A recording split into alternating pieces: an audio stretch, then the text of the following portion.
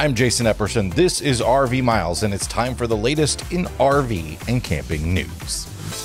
We begin this week with Oliver premium fiberglass travel trailers. Recently, we shared that Oliver had decided to end its very popular service program at the factory.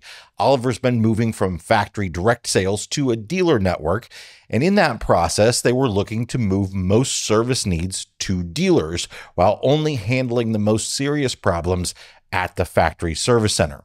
Oliver fans spoke up, and Oliver has now reversed that decision, saying in an email to customers that they have decided to leave their service facility fully operational for the foreseeable future. The statement went on to say, quote, Oliver Travel Trailers remains committed to supporting and training our dealer network to provide exceptional opportunities to purchase and get an Oliver serviced as close to home as possible. The Oliver sales and service team remains available to assist with any needs or questions that you may have. This is a company that's always been very responsive to owners' wants and needs, so I think this is really great to hear from a brand that has such a great fan base. Grand Design has given us a bit more of a look at the Lineage, their first line of motorhomes.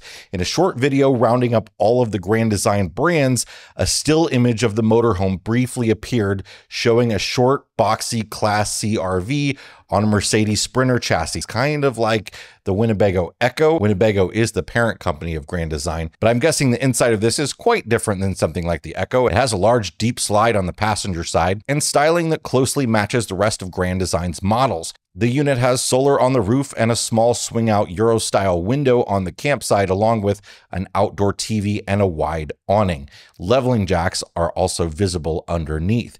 Grand Design first announced the long-rumored Lineage motorhome line over a month ago. I'd imagine we're going to start seeing these for sale sometime this fall, probably in person for the first time at the Hershey RV show, which takes place early September. More in a moment, but first, this video is sponsored by our friends at RVmattress.com by Brooklyn Bedding. Get a real mattress for your RV that you can actually sleep on. Did you know the mattress that comes with lots of RVs costs them less than $10 to put in there? They really are often meant as placeholders for you to then replace with your own mattress. The problem is sometimes it's hard to fill the odd size platforms they put in there. There's short queens and kings. There are RV kings that are not quite as wide as a standard king and different thicknesses. If you got a slide that closes over the top of your bed, you need a certain thickness to clear that slide. RVmattress.com has it all. They even have all sorts of different bunk sizes, real mattresses with a 120-night sleep trial, a 10-year warranty, and they come shipped to you wherever you are from their factory in Arizona. They have all the different firmnesses you like. They have hybrid models with springs in them. Their mattresses are toxin-free as well. And right now you can get 35% off. That's the most they've ever discounted these. 35% off if you go to rvmattress.com/rvmiles. You have to input your phone number and you get a text code and you get 35% off. Now that's going to be good through the end of the month. After that, our regular code RV Miles will be good for 25% off at any time. Check them out, folks. RVmattress.com by Brooklyn Bedding. RVmattress.com/RV Miles. Boutique Class B RV maker Nuvo has announced the Nuvo Plus, the first camper van in the US with a 7-foot high ceiling built on the Ram ProMaster van super high chassis. Nuvo vans are propane-free and use the van's engine as a generator. They have induction stoves, 400 watts of solar panels, lithium batteries, 30 gallons of fresh water, and built-in Starlink satellite internet. The Nuvo Plus starts at $178,000. I'm hoping to head out there and actually get to take a look at these a little bit later in the year and share them with you.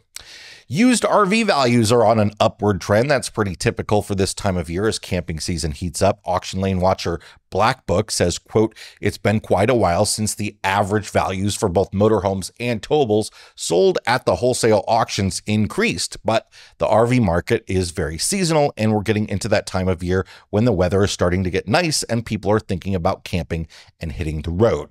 At auction, the average selling price for motorized units was up 1.3% from the previous month. Towables came in up 4.5%. Both are still well down from a year ago when the average motorhome sold for $73,000 and the average towable sold for $21,000.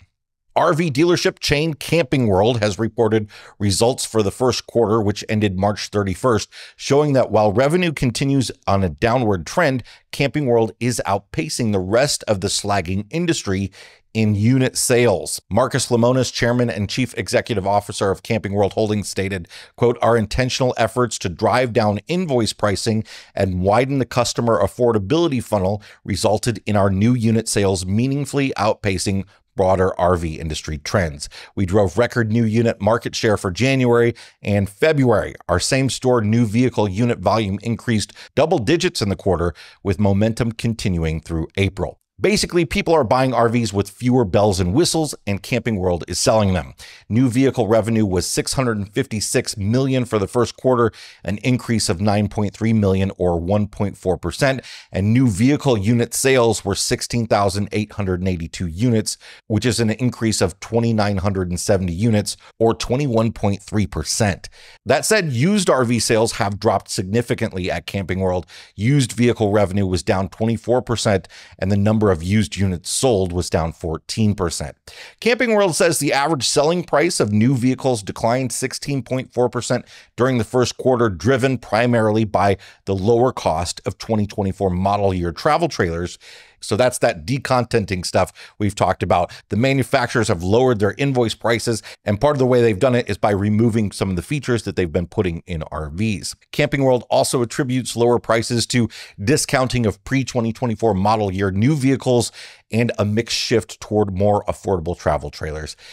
Camping World's added 20 new stores in the past year, up to 215 nationwide, and 13 of those opened in the first quarter of this year. They do continue to grow dramatically.